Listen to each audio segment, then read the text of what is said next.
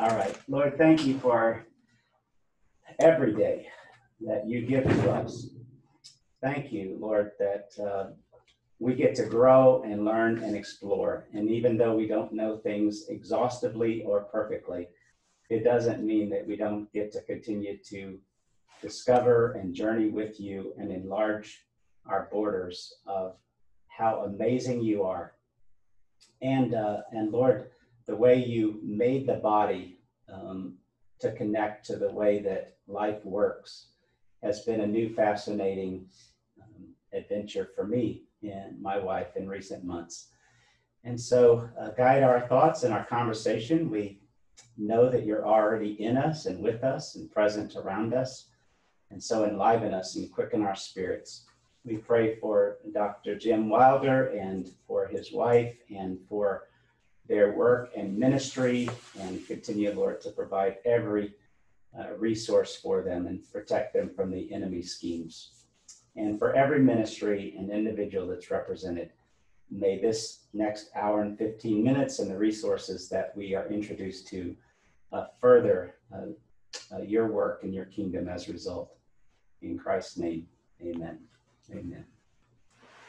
All right, well, Dr. Jim, as I've mentioned before, my wife was listening to a webinar with Marcus Warner, and I was just sort of making my way across the house where she was listening into your talking, and you used the word voluntarism, and this was just in late July or early August. And it caught my attention. It's a word that I had taught on and thought about in terms of theological method in the past, and had interest in the ways in which preaching in particular is done, and my desire for greater levels of creativity, moving beyond simply a lecture format and into what I would have called Christian education principles, or do call Christian education principles, about the way that people actually learn. But you use the word, and I don't hear it used often, and so you sort of went off on that for a while, and as a result of that, for the last 6 weeks or so, between the books I purchased and a couple that Michael Sullivan sent to me and some other writings that he has done, you've sort of, you've been appropriately overwhelming me and introducing me to something that's not familiar to me, and that is at the levels that I wish it were, and that is my right brain and how we learn, and et cetera, et cetera. So let me start, if I may. I have like 3 subjects to get us kicked off. 1 is voluntarism. 2 is sort of your journey with Dallas Willard, et cetera. And then I want to launch into the right brain. So let's just work in that order. Talk for a bit about voluntarism and your critique of it.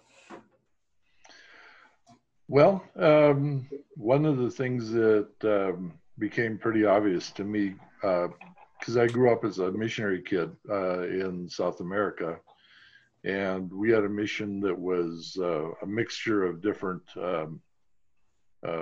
evangelical groups. We had a lot of Mennonites, Presbyterians, and Baptists in the mix.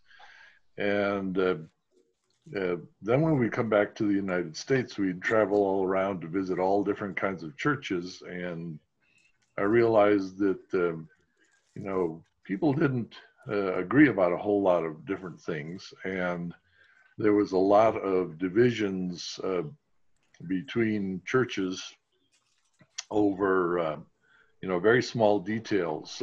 At one point, my father was prohibited from teaching any theology or preaching because he wasn't quite sure about the nature of the rapture. Was it mid or post pre-trib, or, you know, some of those things he wasn't sure the scripture was right. So as I'm listening to Christians, I also noticed that very often when they were being right, they forgot to be loving. And so in the middle of this discussion, that was sort of the cultural background. My brother decided he wanted to get a PhD in philosophy, and his interest was also in history and medieval studies. So he really started looking into how was it that we got so focused on right and choice. That then, comes back to the psychology work that I was doing when I realized that, making better choices sounded like a really good idea, but a lot of people couldn't make it work. In fact, the more trauma they'd had, the less it worked for them. So you might say the people who most needed to make best choices, their brain wasn't allowing them to do that very well. So these are the puzzles that take us back into how it was that Christianity got involved so much in right thinking. And that started with the Enlightenment, with I think, therefore I am, making thinking the most valuable part of the brain. That's rationalism there. And then pretty soon that followed with, well, it doesn't really matter what you think if you don't make better choices, which is volunteerism, making the best choices. And it's really quite interesting. The will, which is the center of, will and choice, has a very long history with the Greeks and with Christianity. But for almost all of that history, the will of God, God's will and choice has been the entire subject matter. What does God choose, and how do we fit with that? But with the advance of the Romantic period, right about the time the U.S. was getting started, human choices suddenly became very popular, and they just moved into theology almost unnoticed. And that was with the Pilgrims. Volunteerism was their main choice. Point was, you have to choose to do the right things.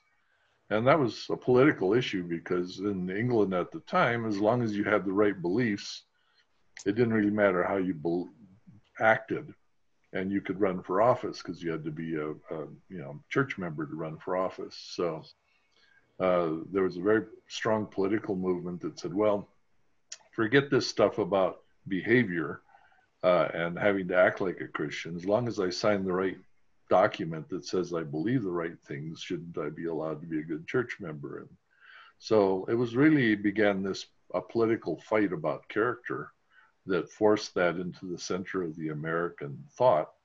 And since then, volunteerism has taken over American thought to such an extent that many people consider that's just the way that Christians are. They don't see that as a philosophical move that's basically about as old as the U.S.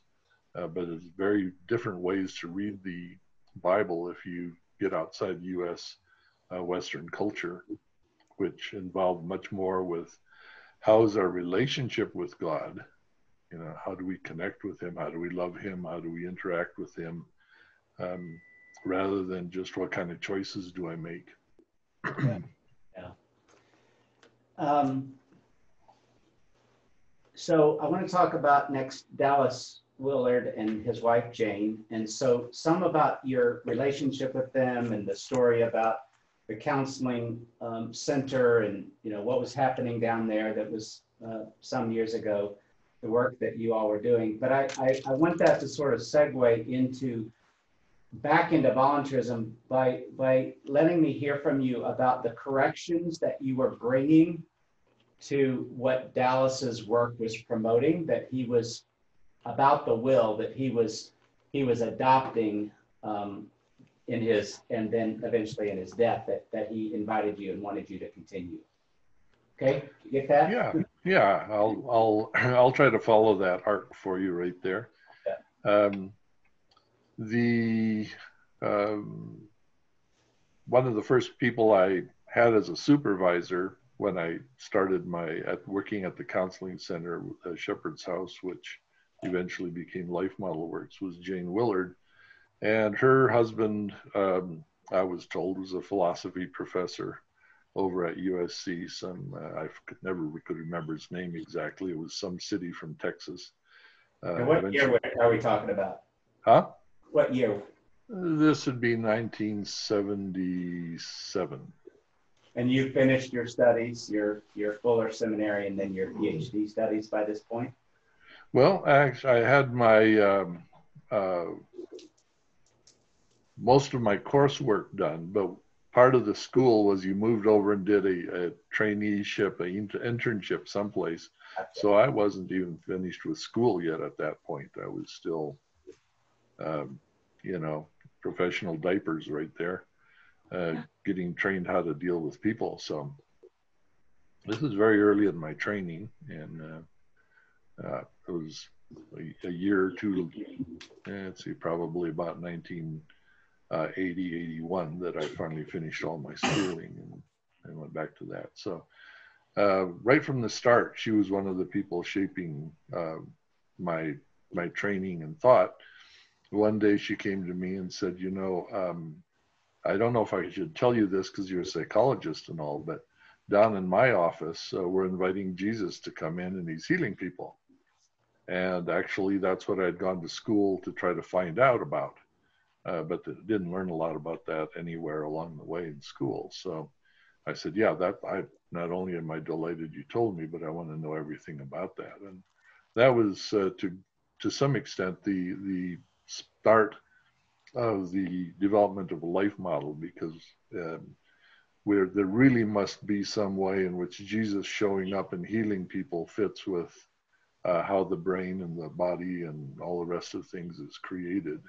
And so on my end, I'm trying to figure out the brain side of it and the biology and how does this fit with the way the brain learns, because learning is the main thing we like about the brain. And meanwhile, Dallas is developing on the other side of things a better alternative to the way Christianity is usually practiced. And so he was moving into the spiritual disciplines and saying, really, you know, we really must train ourselves to do something. So he's looking at how to train the brain, not really focusing particularly on the brain, but on what the spiritual practices are and practical practices that help us train. And I'm trying to figure out how to train the brain. And Jane's right in the middle. And so as she's talking to both of us, she's realizing that the people who've had a lot of trauma are not doing very well with the spiritual disciplines. And I'm realizing the people who had a lot of trauma are not doing real well at incorporating all the Christian principles. I mean, I used to say to myself, you know, these people pay me a lot of money to come here each week and get advice, and then they ignore it the entire week. And Dallas was pretty much saying the same thing about the church. People love to read my books, but they don't practice what I tell them. So we've come down to this very practical thing. You know, we've got these great ideas. We've even got some good practices, but why is it that so few people actually can use them well? And to be fair about it, most people got some benefit from it. But after a while, they begin to think, you know, if this is going really slowly, I'm not getting all the transformation I wish I was getting from these practices. So that's where we began to work together. And so it's 2011, I guess. I said to Dallas, you know, the thing we're trying to create is maturity on both your part and my part. But there's this great divide. Most people, when I ask them what is spiritual maturity, they say, well, you know, that means you pray, you go to church on Sunday, you read your Bible, and it's pretty much what I learned in Sunday school before I even started, you know, regular school. You know, you just do these practices, and if you do them regularly, you must be spiritually mature. And then we looked at people's emotional, relational capacity. We had a whole different standard. You know, you had to be, you know, lovingly interacting with people and sustaining relationships across a lifespan and having a well-formed identity that, you know, in some way reflected the character of Jesus.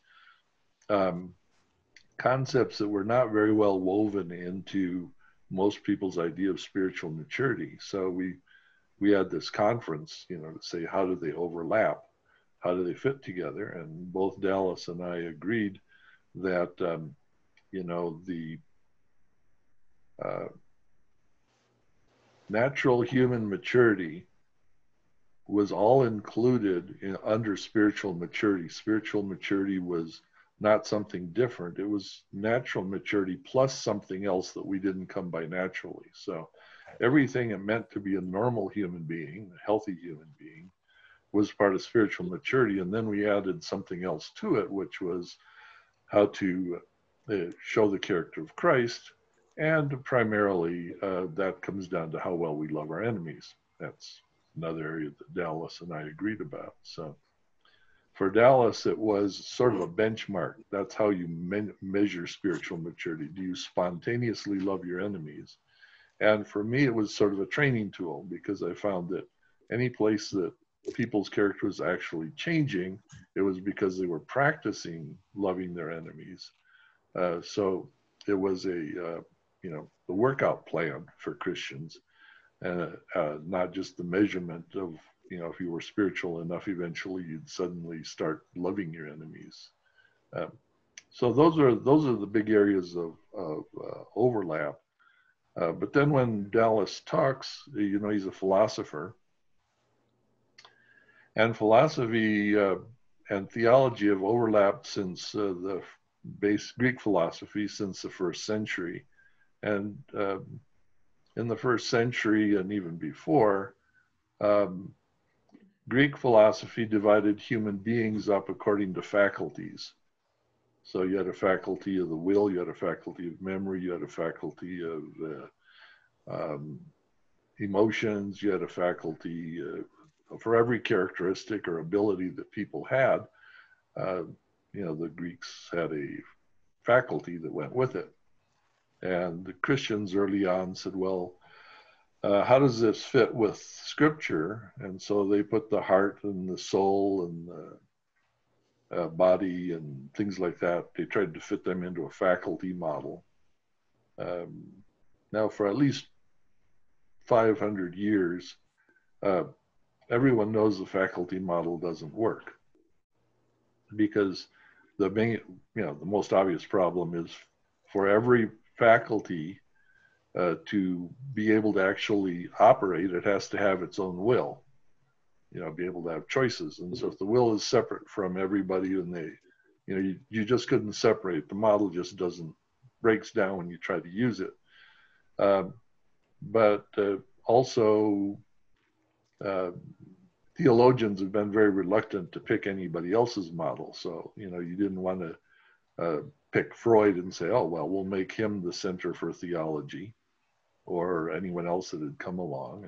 And since philosophers were the ones that were basically carving up human beings into, the different working parts, the whole Reformation thing said, which part of the body, which part of the human being is capable of being saved? And the conclusion was, well, it would have to be the will. And so since the will was the part that got saved, and the emotions looked like, every time you depend on them, you end up back in sin, so they're sort of unsavable. These are sort of the problem that comes from that language or that model, the whole faculty model. So while no one really believes it works, it's been the center for theology right up until the present. And Dallas used the faculty model for describing human beings. So you'll see him breaking down the human beings. The will is in the center, and this sort of standard, since Thomas Aquinas, kind of model for how human beings work. It just doesn't match the way the brain works. And from my perspective, that's non-essential until, maybe it doesn't really matter, until you actually want to train people to be Christian using the way the brain learns. Then you have to give up the faculty model. Well, Dallas and I were starting to talk about that, because central to how the brain works is attachments. Who you love matters more to your brain than what you believe. So Dallas encouraged me to start looking into that. He actually set up the possibility that we would spend a year researching this together through Biola Talbot, as they had a grant for that sort of thing. But then he took sick and had to drop out of that project. And I sort of was left to carry on alone, and that's where the book ended up. I never had a chance to really discuss these things with him, but he was very moved by the idea that perhaps salvation was all about a new attachment to God that would actually transform you, and not about just a choice that, to believe certain things. Not that the choice to believe certain things isn't very important. It's Right. just not the main driver. It's not the engine that drives transformation. And so that's, So how did I this is, do it covering your arc of a story there? you did. So the paradigm shifter for me, and the introduction that you've made, and the again, I like how you're saying we've got to emphasize this without subtracting that. So it's not that you were saying, hey, curriculum to a small group matters. But in our literate / Western society, we're driving curriculum and content and even the salvation message to say it's more than a ticket to heaven.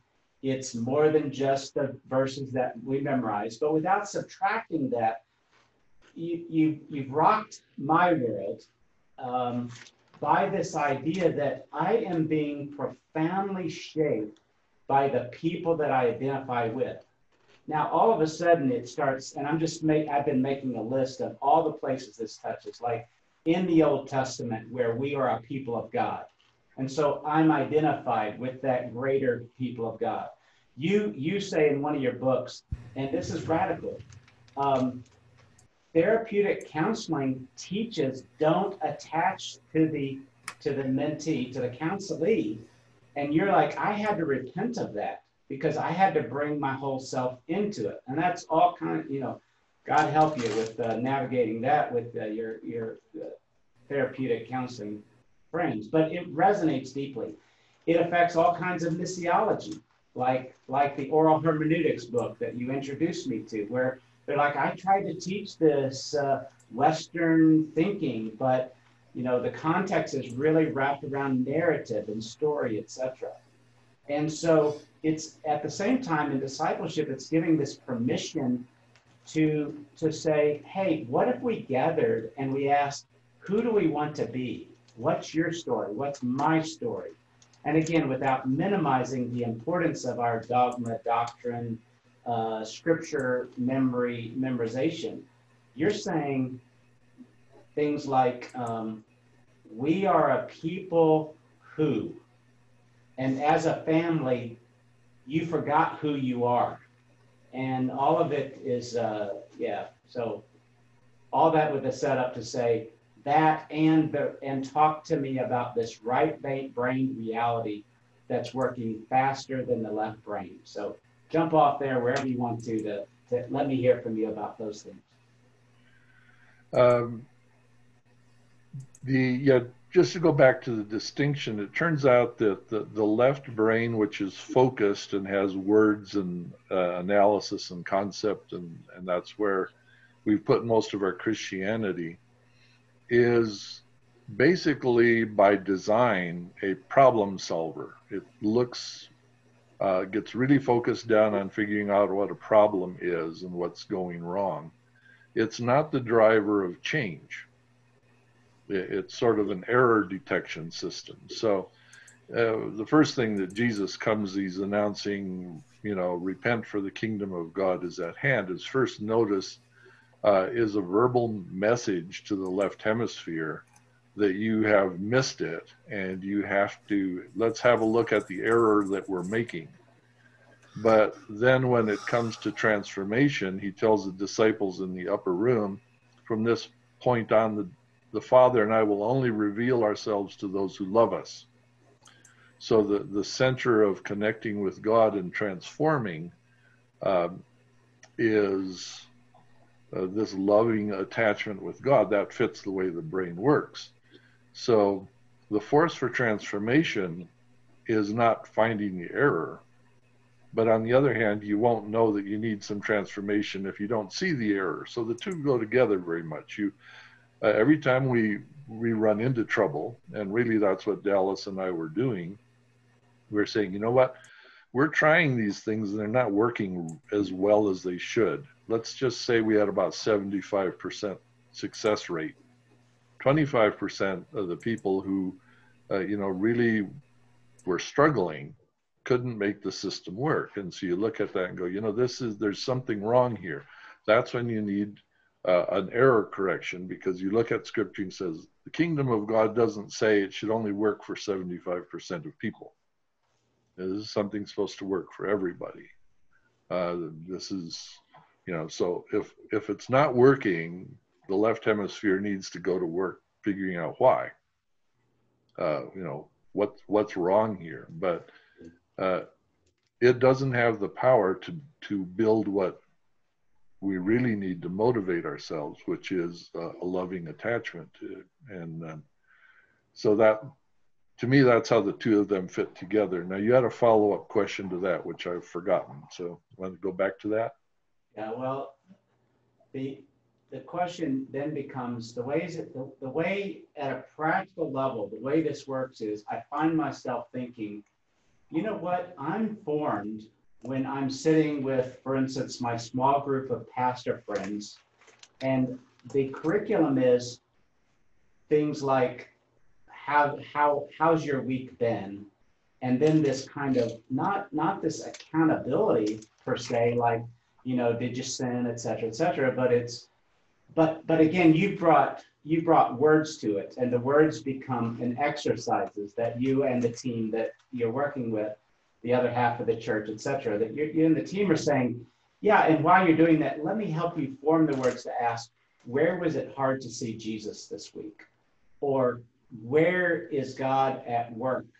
Or it would be something as, again, it sounds almost so duh to say, but it's something like, did you make anybody your enemy, including yourself this week?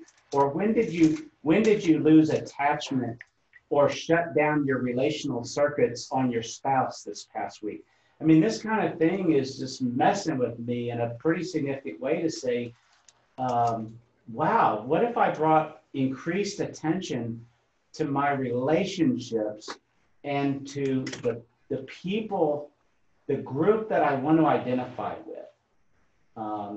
And I hadn't even hinted at things like you attach to people who feed you. So what if we gave each other communion? Or how important it is that we sing to one another, and on and on and on. So I still want to I want to bottom line, that's what I'm experiencing with it. But at the same time, I want you to also throw in the neurotheology piece, the neuro piece, which is keep coming back to, and we know this about the way the right brain works, that the body and the way, Rod, you experience that, have this synchronization that post-Enlightenment Christianity is missed out on. And Dallas was excited about it, and I'm hoping Michael Sullivan, who's going to speak to us in a bit, he's excited about it.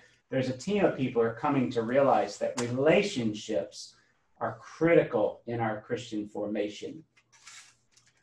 Well, that's a really good overview, and like you say, it sets me up nicely to talk about the detail. And I think probably there are two bits of the detail that we want to pay attention to. And the first is that the human brain comes pre-tuned to look for somebody who will teach me how to live. It's looking for, when babies are born, they don't have speech, they don't have lots of things. Among other things, they don't really know how to understand what other people are thinking. And, the thing that we discovered is people who are traumatized have not really learned how other people think. And so therefore it becomes very, very difficult for them to understand how God thinks, because all the models that they've been following have got fouled up thinking. So You know, one of the groups that we served were the children of whose parents were criminally insane. They were locked up in the criminally insane facilities in California, and they came in and they're trying to figure out how people think, because they learned from copying the model brains that raised them, and those brains were a horrendous mess. You know, they were not only criminal, but they're also quite, well, insane.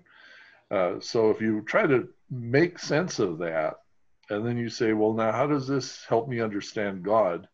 You've just got a complete mess inside. So how are we going to straighten up a mess like that? Well, the question is, can God also be one of those faces that looks at us? Because the right brain runs faster than conscious thought, so it doesn't depend on words. In fact, the right brain is like 3/4 of the way grown by the time that we're 16 months old, and we have a working vocabulary of about 200 words. So most of its shaping and forming and how it organizes itself is simply in response to how other people see me and respond to me. So we've got these mirror neurons, they're called, waiting to be seen and activated. So now suppose that God put more in there than what human beings see. There's more to us than what a human being sees. And the people who can see us with God's eyes can see more in us than we could see in ourselves, or than other human beings could see. Well, we need to be in some kind of community which is in the process of going for having a second look. So I would look at these children of the criminally insane. I said, well, God neither intended you to be a criminal nor to be insane. Maybe that's what your brain has been copying up until now, but God really has a better plan for you than that. So let me go ahead and help you find it. And of course they would say, well, you know, no one's seen anything like that before in there. All people see when they look at me is that, you know, I'm trash and I'm the child of trash. But can that be right? Is that what'll be the truth 500 years from now for us in eternity if we follow God's way? And the answer is no. You can make that kind of a mess out of anybody if you start young enough, but that's not what's going to be permanent. So this community that gathers around saying, let us practice looking at each other, not according to the flesh, even though in the past we used to think of Jesus that way, says the apostle, but we see each other according to the Spirit. We see in each other what the characteristics that Christ is trying to grow. And when we see those, we encourage them, we resonate with them, we give images of them, we give examples of them. If you forget, as a people, we come back and go and say, you know, well, you certainly learned how to malfunction in that area, but that's not how the people of God are. So let's give you some better examples. And this happens when we share other people's suffering and hard times with them. But the way the brain is, I'm not going to let you share my hard times if I don't think that you basically like me, if there's no joy in being together.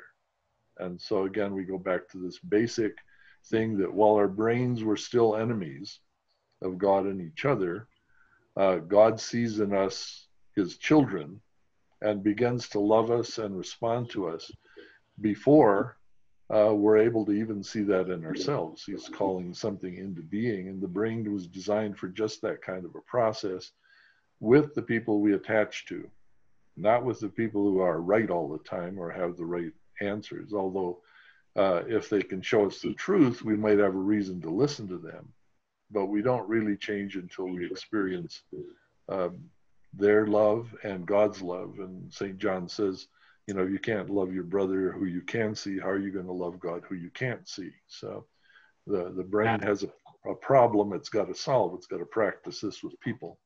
So let me jump in real quick, just again, to sort of formulate what I said earlier. So this is an application, and there are others, but one is that our small group is going together, or a small group is going together.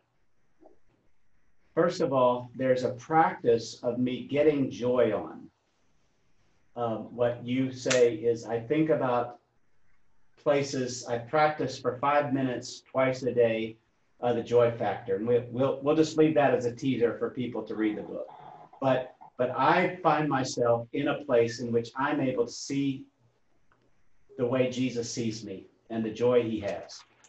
Then I'm prepared to now come to my small group, and I give them a reflection of Jesus' face and the way Jesus sees them out of my joy attachment place. So we're mindful of that. And then we each begin to sort of sit with each other in our stories of both our past and our week. And in the midst of that story, I'm being shaped by the kind of people that I want to be. And therefore, my default becomes how we as a people act rather than simply in what I choose. And now we begin to ask the question, and who are the enemies that I'm facing in the challenges of my life that Jesus is inviting me instead to love the way he loves them? And it doesn't mean that I won't confront, doesn't mean that I won't, like your other book, deal with the Pandora's problem of the narcissist in the system, and all those things get confronted, but it comes from a place of deep, deep abiding relationship and awareness of the right brain. And then with that, it's and the content that we may be, the book we want to read together, the scripture that we want to memorize, etc. Am I getting it? Am I picking up what you're laying down pretty much? I would say yes. It's exactly the message that I'm trying to sort out of all the things that I've watched, and it does come down to that kind of conclusion. Basically, when you form an attachment to somebody, your mind begins to want to think with that other person. So if we form an attachment with God, our mind wants to begin to think with God. What does the person I care about or love think about this? And, that's what happens, when I met my wife, we, started a relationship. I began to think about what is it that she likes? What does she, she's got a birthday coming up next month, and it's causing me a little consternation because I got to think of what is it that she likes that she doesn't actually have, and how's that going to fit? And the better I understand her, the better the outcome will be of that particular puzzle solving. We all know about this, right? But if we have this connection with God, that means that every time our brain is stable, it's running the way it should, our brain is caring about how the people we love will see what's going on right now. That's our point of reference. Our first reaction to things becomes, here's how the people I care about would think or respond. My mother died 20 years ago, but I still in my mind occasionally hear her comment on something I'm doing that she doesn't approve of. Because, this attachment is there. It's in my mind. That response comes out before I even have a chance to think about it. And it can go the other way too. I mean, we can all say, I was said I'm never going to do or say that, and it just, here was the event, and my dad just came out of my mouth. That kind of a response. These are the attachments we have that form our identity. And so, as a group, when we have an attachment, it becomes our immediate and healthy response to think how they would respond to it. Now, if God's our reference and he loves all humanity, every time our brain malfunctions significantly, we are going to respond to other people as though they're a problem and an enemy and something other than someone that God loves. And it's a good sign we've just lost our connection with our dad, because he wouldn't respond this way. So as a community, if we go back and review our weeks then and see, when during this week did you forget who you were and where God was?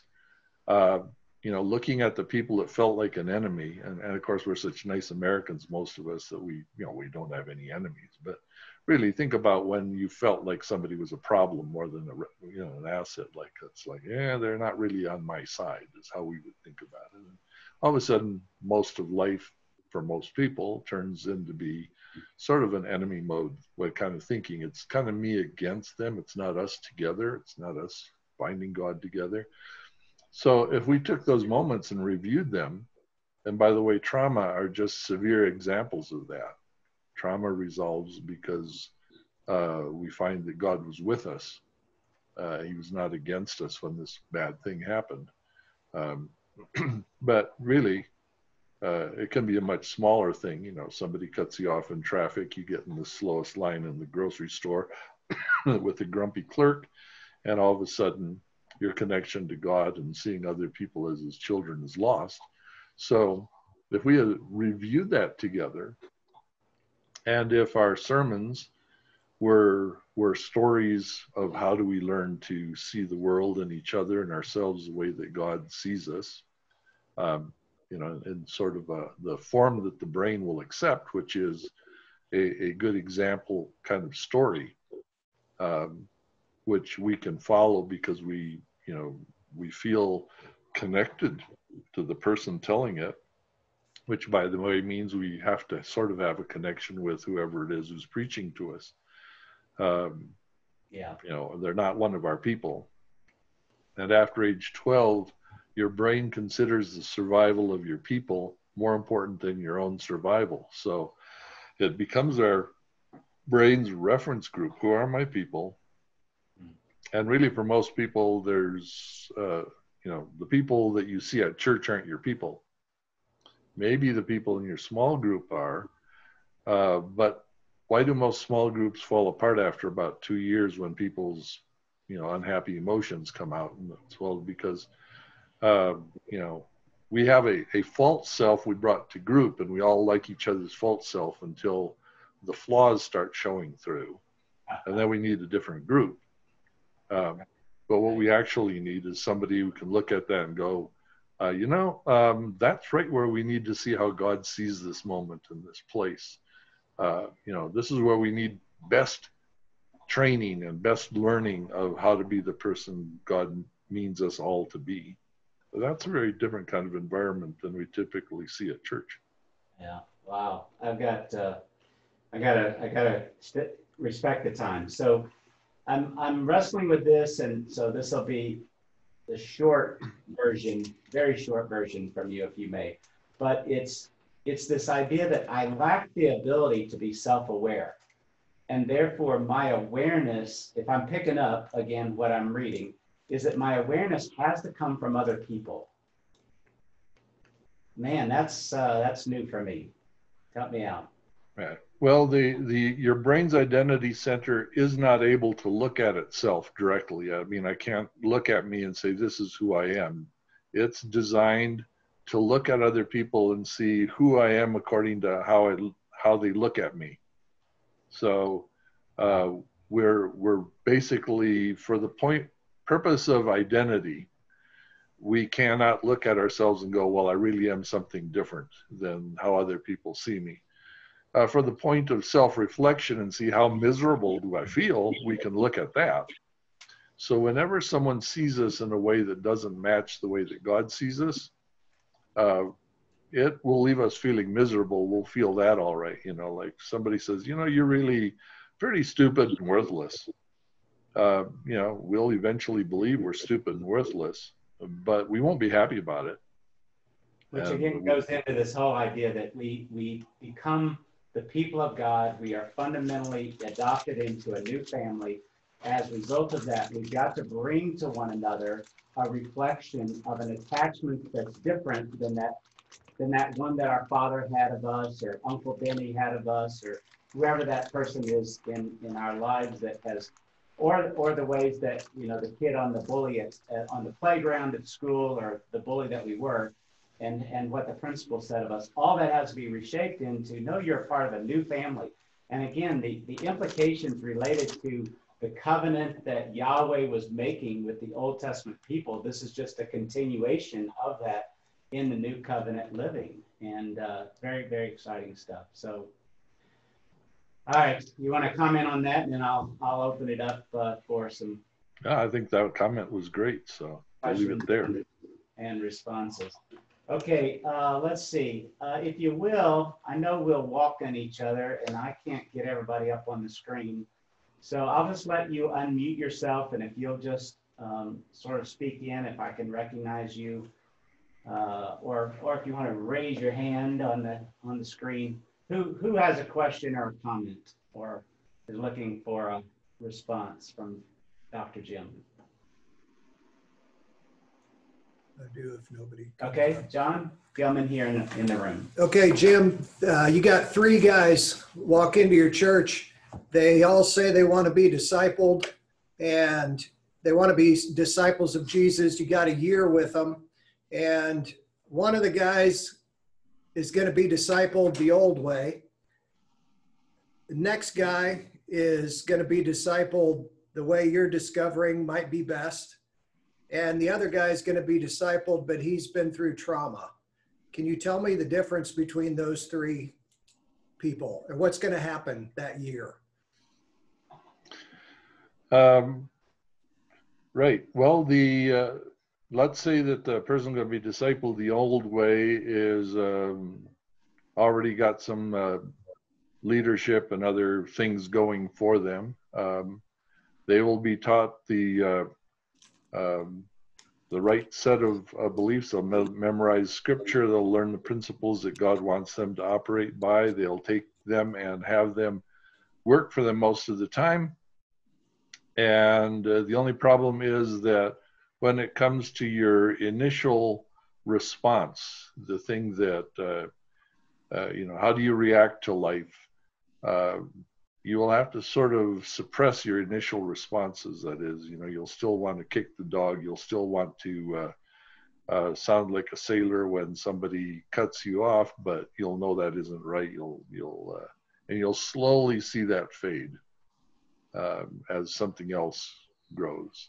Now, if you disciple the second person who is also relatively intact, the new way, you will be teaching them how do you share thoughts with God, and how do you practice that with other people. So the question is, are you aware of God's presence right now? How does he see you, and how does he see the situation, and how do we share that with one another? And it's a hard thing to learn because our brain is easily distracted by anything that is going wrong. I mean, just looking at the screen here and seeing everybody move would be enough for me to lose track of God's presence half the time. Even your question on how do I listen to God could be enough to make me distracted. So the brain really has to learn by lots of repetition to notice when I'm disconnected with God and I'm just sort of freewheeling. And that kind of practice has to happen in the context of a joyful relationship. What makes us glad to be together, and what builds a strong attachment with us. So we took the appendix out of the renovated book, and a group of us from church have been practicing the 12 ways to form attachment. We've practiced one a month around the calendar. Within 3 months, the people there, most of them had been in church for, I'd say, an average of 50 years. Said they had experienced more change in those 3 months than they could look at over the previous 50 years. So you would be talking about, here's my change in my character. My initial response is now becoming quite different than what it used to be. And then the final person who's traumatized, every time you ask them to get close to God, they're going to have a bad reaction, emotion-wise. And so we're going to have to teach them to build some peace and some connection with God by just learning what it is like to feel peaceful and quiet and just sit in God's presence without trying to do anything. before we can really move forward. So we'll be looking at, kind of like you would, somebody's afraid of heights. How would you take them up on a ladder? Well, the answer is not quickly. You would actually have to have them sit with the ladder for a while, get to know the ladder. The problem with ladders is they're really non-relational. The thing with Jesus is you sit with him and pretty soon he's pretty captivating. And as that grows, you realize, oh, these other things are not as big as they felt before. I'm not having to power past them. I'm just realizing, nothing high or low or big or scary is able to separate me from the loving attachment of Christ, because, not only will Christ's people not run away, but neither does he. And so you'd have a much slower process in a year, but you would all be becoming connected with Jesus and with each other. You realize at the end of the year, you know what? I think we've got a lifelong relationship started here. It was interesting to me that it took us 30 years of counseling to come up with techniques that resolved issues in, a matter of hours. And I said to Jesus one time in a prayer time, why is it that it took us so long to discover these fast healing techniques? And he said, healing is really quite easy for me to do. Forming relationships between my people takes a lot longer time. So I really couldn't heal any faster because you weren't forming a relationship quick enough. And that seemed to be his priority. That's really good. Okay, someone else?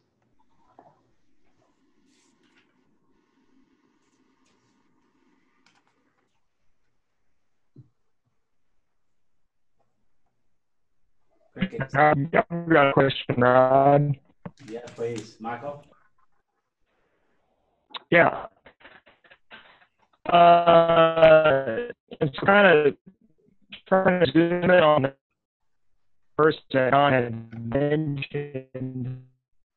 I do a lot of work with children that have endured various traumatic experiences, and seeing them step into adulthood. And so I guess what I'm asking is,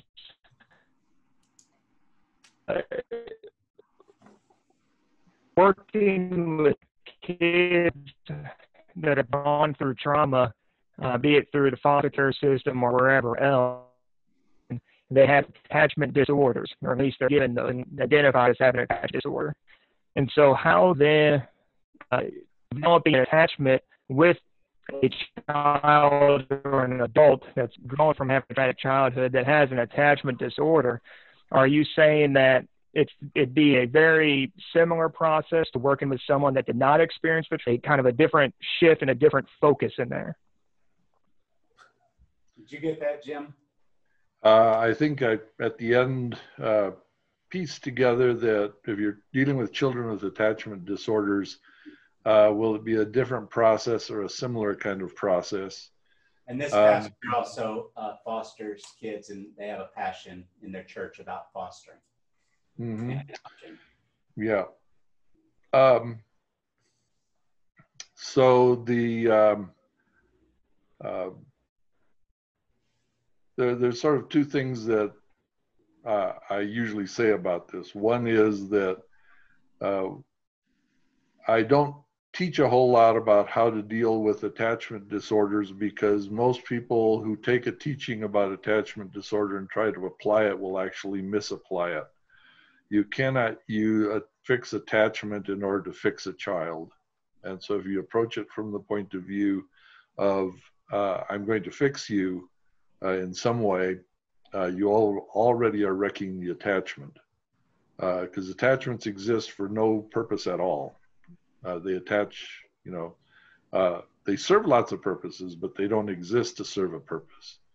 So the idea is, if I'm with you, I am going to reflect Jesus' face to you.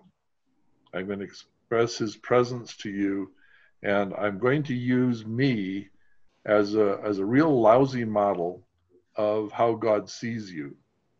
And I'm going to admit that I'm a pretty lousy model, and I'm not nearly as durable as Jesus is, but I'm going to help you see yourself and the people that God put in your life the way that Jesus does.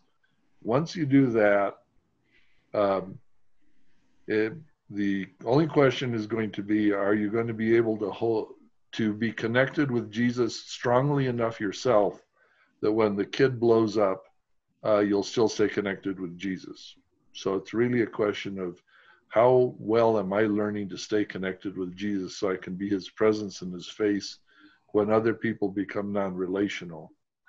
If that's your context with children, then it's going to do them a lot of good. And one of the things we found, for instance, when we were dealing with children whose parents were actually Satanists and doing some pretty horrible things, was that although we couldn't get them out of the mess as children, which is often the case with the whole foster care system, we can teach them that in the future there's a different possibility, there's a whole new model of what life could be like, and you may not be able to actually do much about it till you're over 18, but let's give you a model of what could be possible and what God sees in you.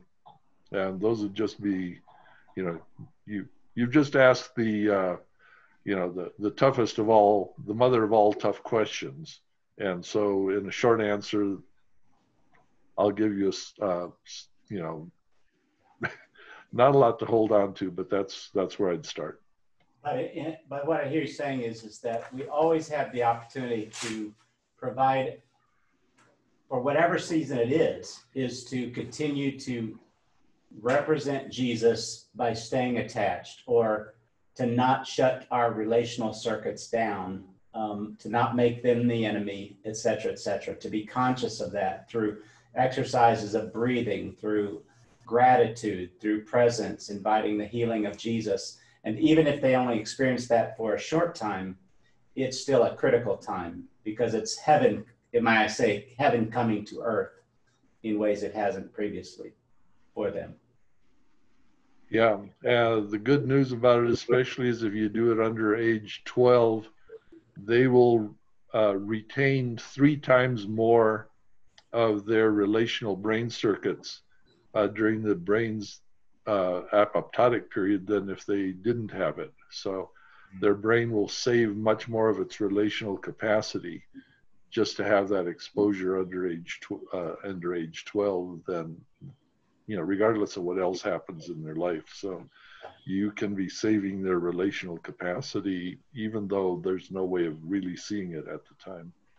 And again, what I'm hearing is this sort of more complete picture when we were talking earlier about if choice is on the one side, hey, I've decided to curriculum, content, etc., and then the work with sort of figuring out the faculties and the spiritual disciplines is on the other side. This is sort of bridging the gap to say, I want to work at a pace that keeps me attached to Jesus, attached to the enemies within me, to love myself, attached to my relationships, etc.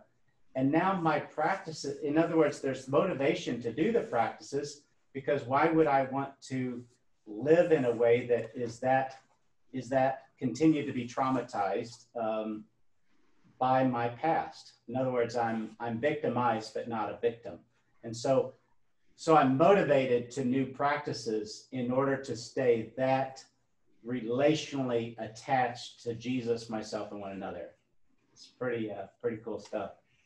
One of the just mechanical exercises we used to give people was to give everybody a glass of water, and then we would have them each pour the water into somebody else's mouth while they drink it. And you realize very quickly if you pour it too fast, you got a mess coming your way. Part of what we learn to do with people who are in pain is to not pour the water in faster than they can drink it. But we help them connect with Jesus, who is an ongoing day, every day, all 24 hours a day source of life. And we're just giving a small cup of water on his behalf to people who are thirsty. But we don't pour it down their throat faster than they can drink it. I think that's a good image to keep in mind when dealing with hurt people. Jim, if you would introduce Michael Sullivan, and I'll just simply say that there's a movement and a network. I know several of those, and Michael represents one with the Ministry of LifeWorks.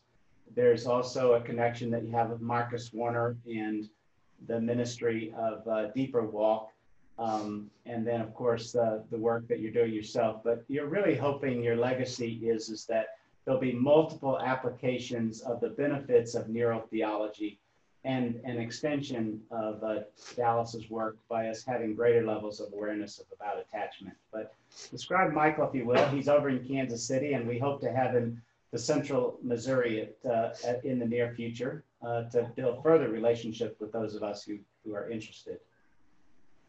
Well, in fact, what I might say about Michael and Life Model Works is that if we are preaching a relational gospel where God is building a people and permanent relationships, then Michael is trying to position himself with God's help right in the middle of a network of people who are forming relationships, who want to learn how does the brain learn to do better relationships, and help us to share what we're learning and to practice what the neuroscience that we have learned thus far and create new applications for it. And so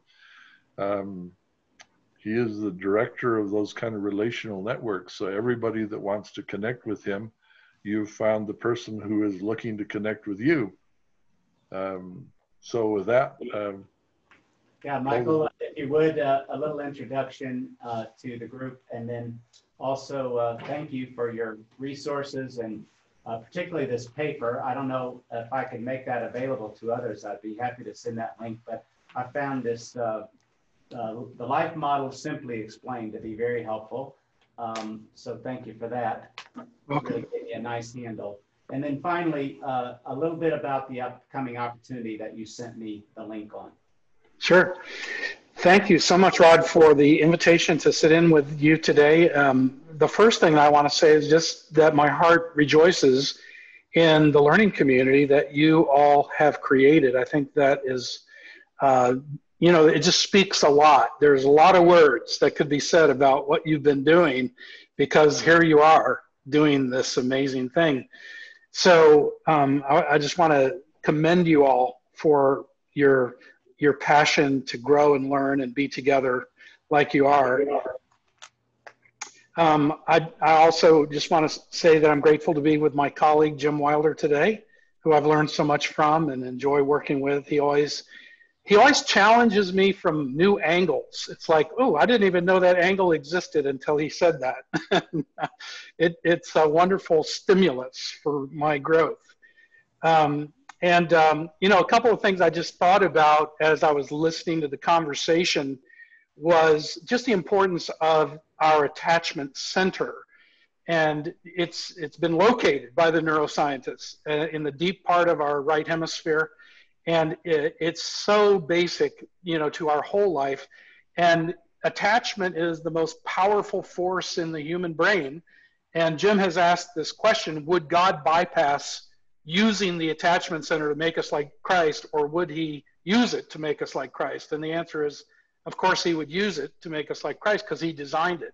So I think of the life model as discipleship by design. And it's more human friendly because of that. So it works better because it's according to the way God has designed us. And I think it's just awesome that modern neuroscience is confirming ancient biblical wisdom, saying that relationships are central to our lives, relationship with God, relationship with other people. I think that's just amazing. And just another thing about the attachment center is we will make attachments.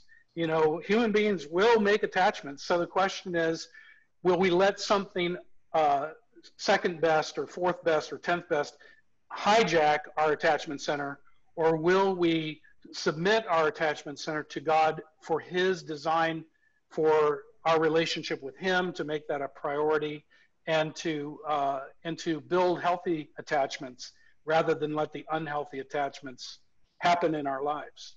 Yeah. So it's a challenge to reclaim, that attachment center of our being for the glory of the Lord.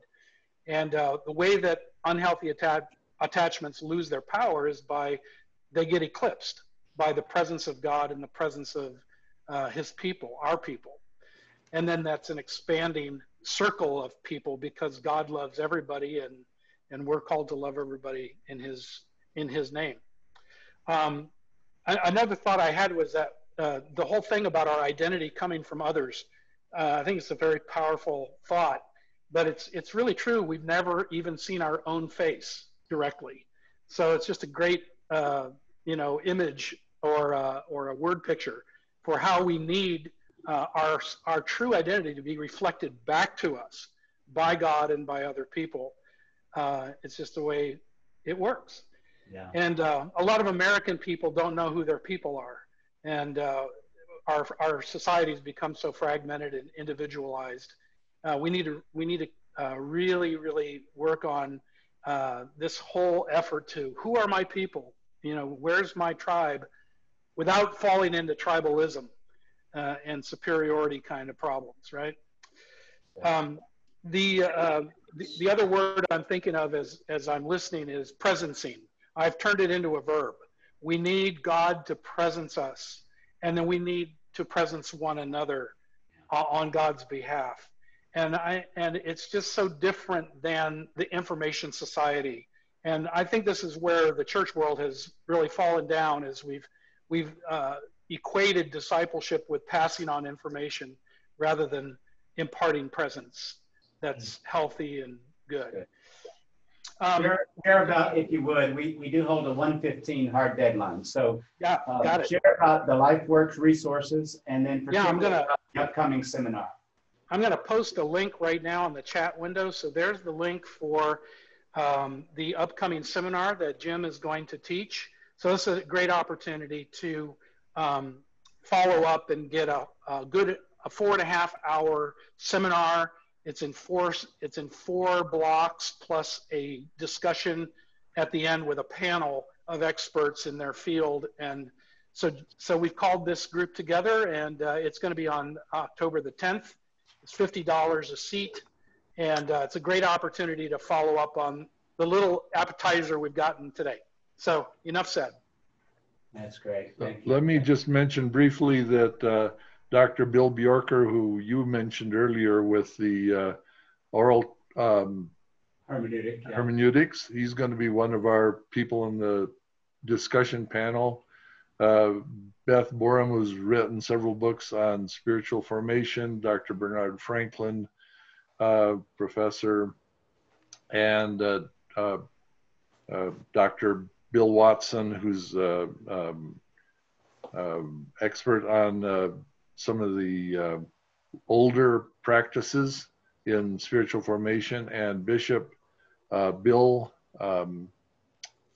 Atwood, who's an Anglican bishop and working in, I think, 15 countries to bring, he's already written 3 books on how neuroscience applies to the Christian life. They will all be discussing this with us, so you get a lot of perspective. And I think it'll be a great time on the 4 speeds that the brain thinks. I've got a feeling that if Michael is willing to work with me, that if there's enough interest, that we can make that available here in TEI, and we'll give a generous donation, but so that we can make that affordable. Absolutely. So, Jensen, that you guys be sure and let me know. Let's talk about these books. The first one is Renovated, God, Dallas Willard, and the Church That Transforms, but I don't necessarily know what order these ought to go in. And then the other half of Church is the application to discipleship and ministry in particular, Jim. But I also really appreciated Michael's sort of, life model works explained. And then you've got the whole joy attachment piece too. So Yeah, kind of help us, like, where should we start? Because right now the movement is sort of making its application in various ways, but some of us really need the sort of 101 core book, and then you've got the application to narcissism and loving, called the Pandora's problem, which my wife Julie is digesting right now and doing Barbara's webinar with her. So all of it's got. What are your thoughts, and which resources would you recommend? Let me just say that you're very free to pass that paper on far and wide. I'll do that. All right, thank you. I'll ship that out to the brown bag group, as I call them. Go ahead, Jim. Right. So probably people who are just looking to connect with Jesus would probably like the Joyful Journey book, which is here's how we enter into mutual mind with God and train each other with it. If you're trying to help a community, there is a little booklet called Passing the Peace, which is how do we live in peace and help other people to learn it. That's a really good resource. If you are one of those people who need to be convinced theoretically that, you know, this is solid, then Renovated is the book to start with. It's the most theoretical, and it'll address more of your theological problems. So I will mention that book, like every other chapter, is Dallas's presentation at the conference, and then you interact with it. So it creates a dialogue between you and him. Yeah, and then the Solution of Choice with Marcus Warner is a good source if you want to look at voluntarism. And then finally, there is Rare Leadership. If you're just trying to look at how do I look at this as a leader, then Marcus Warner and I did that book on rare leadership, and he reduced all of this to 4 different principles. He's very good at reducing things to simplicity. So. Very good. All right. Now, for everybody who's listening, if you'll go to Theological Education Initiative YouTube channel, then I hope to have this posted by the end of the day. So we did hit record and all those kinds of things. So if you would like to watch it or send it, or for those who couldn't make it, we'll have it there on our YouTube channel, Theological Education Initiative. Also, TEImissouri.org is also there. So we give everything away for free, but that means that those who can, everybody does their part. So you can become a monthly contributor, as some of you are already. So thank you for that. And for the churches that help to make this TEI happen. Grateful for all of that. Jim, you've been a great guest today. Excited to continue this relationship, etc. And Michael, thank you. Look forward to having you. You have a sister-in-law who lives here, and some of us know Mal Mays, a local attorney, and so that's your sister. So you get to Columbia, and post-COVID, we want to host you here at TEI for sure. So final word from you, Dr. Jim, anything? Well, if you look up, you will notice that God's face is smiling your direction. So may bless you, keep you, make his countenance to shine upon you, and give you peace. Well said. Now, I do leave the room open. You can unmute yourself. It's sort of chaos. And then as you, Dr. Jim, want to stick around or excuse yourself, either way, but I'm gonna leave the room open, and y'all can talk to each other in the chaos of that for a bit.